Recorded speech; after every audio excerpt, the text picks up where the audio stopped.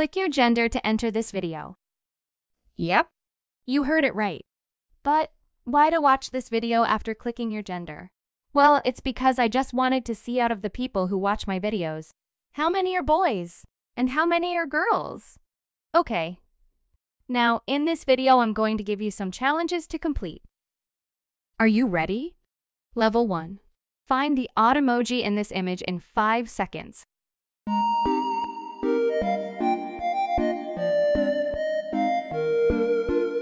Like the video if you find it. Level 2. Guess the word from these emojis.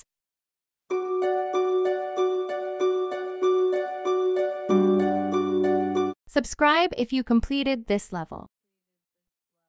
Now the hardest level. Level 3.